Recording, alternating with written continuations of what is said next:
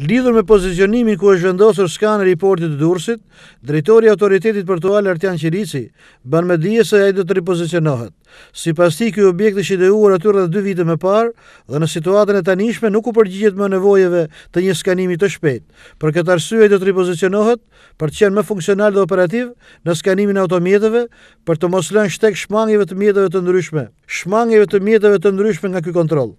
Ky problem sipas Qiricit është bërë i domosdoshëm pas problemeve të konstatuara kohët e fundit, kur nga skanimet pati vonesa në ngarkim të mjeteve në tragete.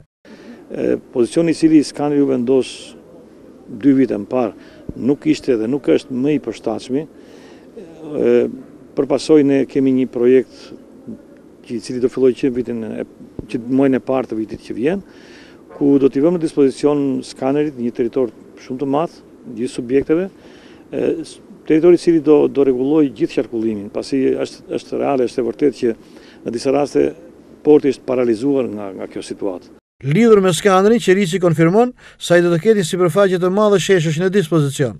Skaneri është aktualisht atje dhe do ngrihet atje. Sheshet të cilat janë përreth skanerit do vijnë në funksionim, një sipërfaqe rreth 10.000 m2 dhe do disiplinohet pjesa e pozicionit të pritjes mjeteve të të kamionëve dhe të disa autoveturave të cilat kalojnë sipas riskut.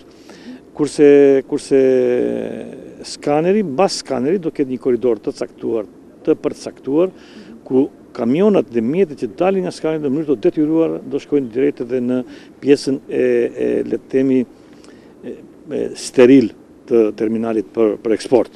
Pra nuk do ketë mundësira për të shmangur apo për të krijuar situata sikurse ne na janë sjell nga kjo pjesë e rregullimit të territorit. Para disa ditësh, një grup i 70 kamionistësh protestuan pasi nga vonesat e skanim nuk arritën që të imbarkohen në tragetin Ankonës.